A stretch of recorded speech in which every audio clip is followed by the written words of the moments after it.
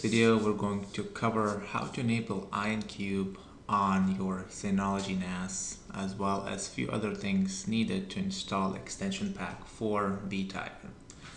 First, we need to enable SSH or terminal access on your Synology Drive. So I'll go to Menu and then Control Panel. Under Connectivity, you'll see Terminal. And all you have to do is just check the SSH service, leave the port as is, and hit apply. If you're not able to connect to the drive using PuTTY or any other terminal tool, try changing the advanced settings to low, because medium is the default, and in some cases you might set to low in order to connect. So once that is done, go ahead and log into the terminal. I have already done that. And once you log in, you'll use your username and password.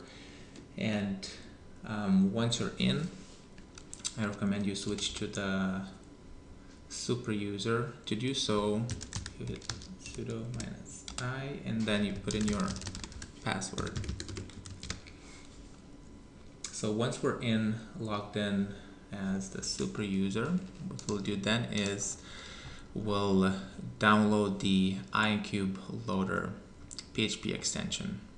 So what we'll need to do is go to a folder and we'll execute this command. So cd, and this is the folder, and all of those instructions are provided in the user guide.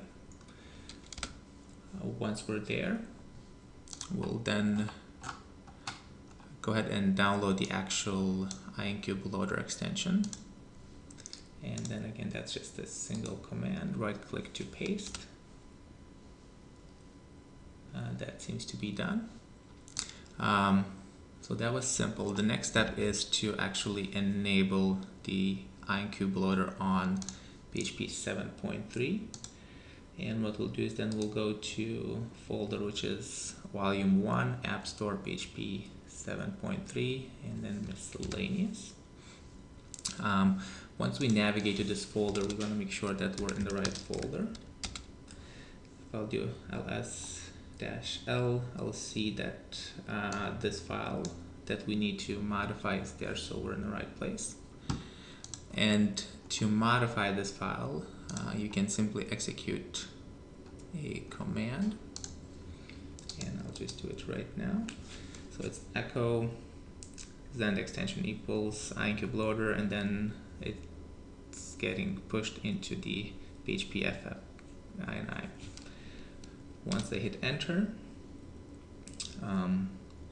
now the file has been modified, and you should only run this command once.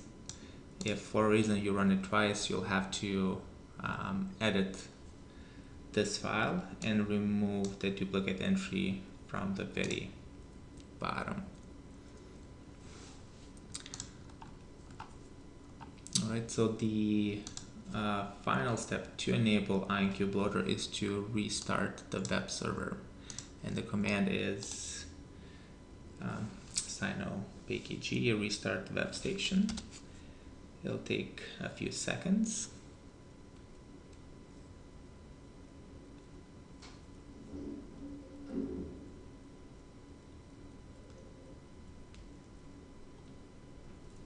And it looks like it's done. So what I'll do now is I'll switch to my local VTiger install, and I'll go to the extension pack and see if we have the IonCube loader enabled. So yes, looks like that has been installed, which is what we need. So now there's a few other things that we need to do in order to proceed with the extension pack. First is PHP SOAP.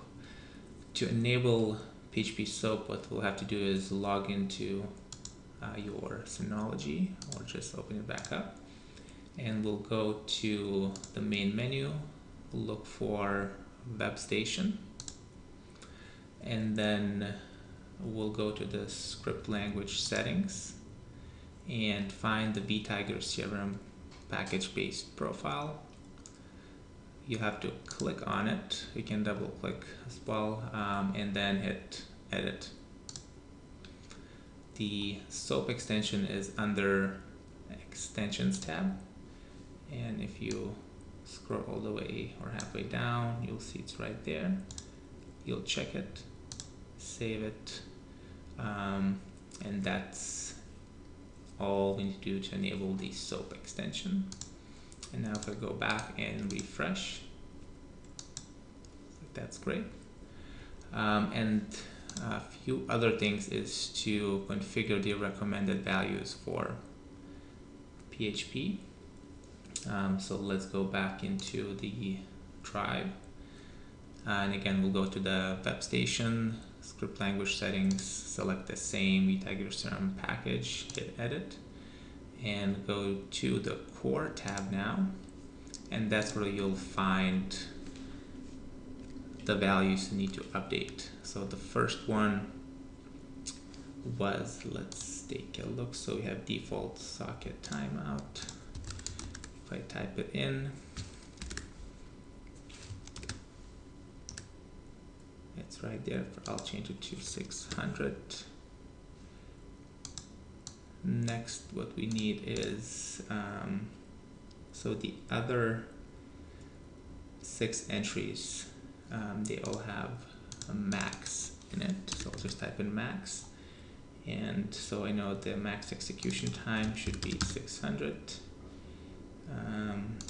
The input time should be 600. Input var should be 10,000. And 32. The post size should be 50. And the upload should be 50. And I'll hit save. And now if I go back to the extension pack and refresh, and looks like we're all at recommended values. You may or may not want to change the memory limit. The standard, which is 500, is perfectly fine.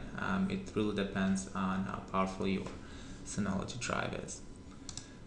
So once you have all of these adjusted, all you have to do is just hit install, and you'll be able to proceed and install extensions as needed. Thank you.